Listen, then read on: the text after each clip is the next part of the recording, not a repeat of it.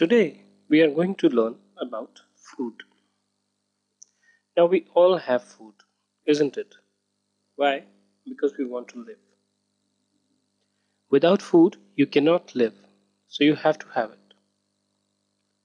A normal person normally has food 3 times a day. He would have breakfast, he would have lunch, he would have dinner.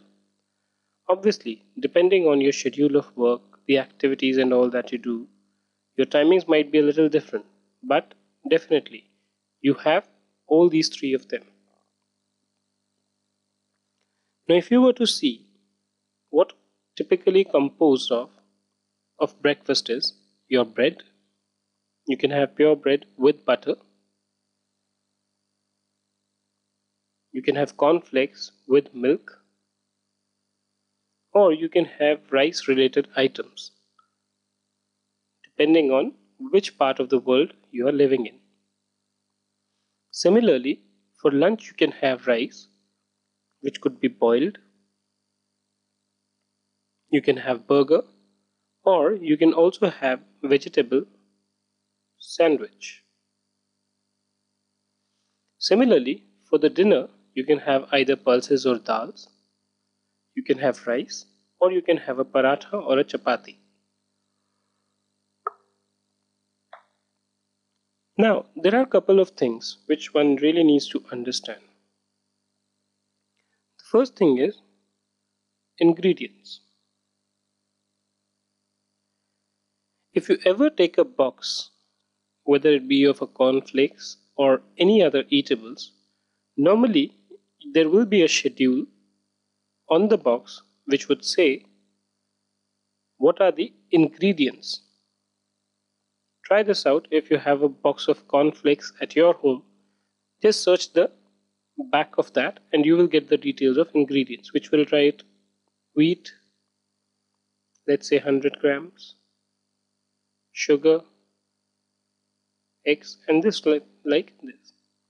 Now, what do you mean by ingredients? Ingredients basically are the material which are used to prepare food. Now, what do you mean by this? Let me give you an example. Suppose you have a burger. Okay? Now, a burger comprises of buns or bread as you call it, plus it will have vegetables, plus sauces. Now, the material, the ingredients of a burger are basically the buns. Now, bun is made of what? Bun is made of wheat. Okay? Plus, there might be an egg coating on it. So, egg. The vegetable and sausages, the vegetables, let's say you might have some lettuce, some onion, some tomato. Sausages again could be tomato sauce or whatever.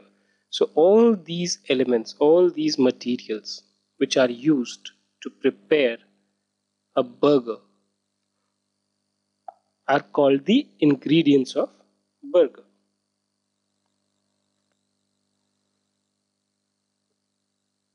Okay, so these are basically called the ingredients of food.